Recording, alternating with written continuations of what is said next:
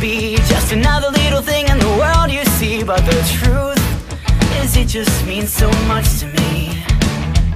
Oh, I'm gonna wag my tail.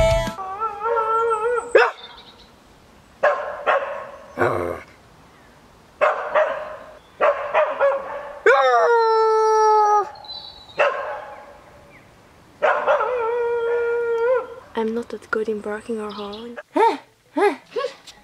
Hi everyone, welcome back to a brand new video of PD Pinhoff, and yep, that's me. I'm tired. I'm really tired actually, so I'm out of breath and you will notice that in the video. But hey, I had fun I guess. I'm really bad at walking on all fours, so, but I had fun. That's more important I guess. In this little video, I want to do something crazy actually. I'm here with a little, like very little video, and I'm really hyper actually because I'm so tired. It's just fun, guys. Know that making animal vocals like barking and howling and stuff is not necessarily for being a Therian. So it's not that you can howl better than another Therian, that you're a better Therian or something like that. No, vocals are like completely separated from trophy, but Therians are animals and animals like to be vocal. So many Therians like to be vocal a lot and like to bark and howl and beep all the time. So, but the point is, I'll explain to you how I am making my vocals.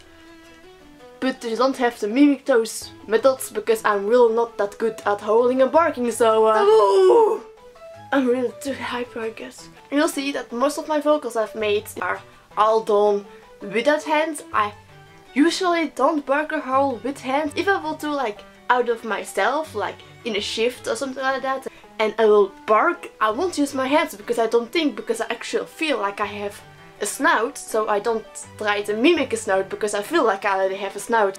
Beep! First of all, my barking, it's kind of, I try to be lower now because my actual bark is actually kind of high, like and I try to be lower because that sounds way more realistic, but that doesn't come natural to me. The higher bark comes way more natural to me, while the lower bark is actually like me trying to do effort in my actual bark. How do I bark? Sucking as much air as possible in my lungs, like over here, or in my diaphragm, like over here. I make like form a mouth kind of open, and I actually I use my throat to make sounds, but I use my air to like actually make the sounds into reality. And what I do is I place my tongue in my mouth differently, kind of like you have just eaten a really hot potato. It's like a little bit hot, and you place your tongue. This is my mouth, and normally my tongue is like this. I use actually my tongue and I use them to the back, either like this, like crawling like this, or crawl like this. And this is my tongue, this is my mouth. Use your tongue to while barking, or actually also this. And I actually let the air roll through my throat and then through my tongue to actually create a dog-like barking. It's kind of like you say roo roo, and then backwards and then you just use a lot of air and try to change your vocals a bit, like it's a little bit more rough, and you are like instead of just but you actually make a sound, like sand. I've eaten sand. That's how it feels actually. You can also bark with your hands, of course, to construct kind of a snout. But I usually don't do that. I do like actually, if I use no hands, my sound will go way further actually. But when I use my hands, it sounds more realistic, but I actually keep back a lot of vocals. Then next is my growling and my aggressive bark-like thing. My instinct is to growl whenever I feel uncomfortable or when I'm scared. When you growl, know that your throat will hurt a lot if you do it a lot. It's kind of like this.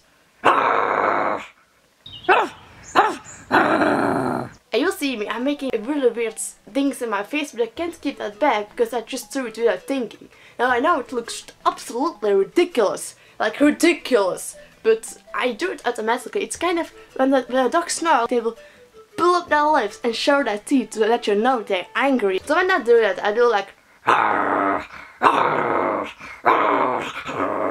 I also make a snarling like sound like.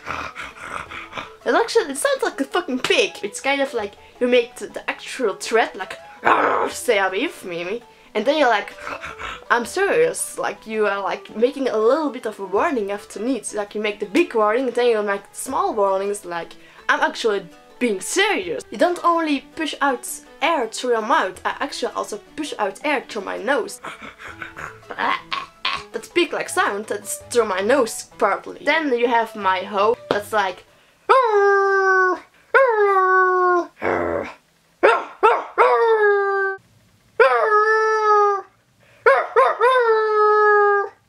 But I'm a dog, so my howl is not like a wolf's howl, and it's actually really not that good.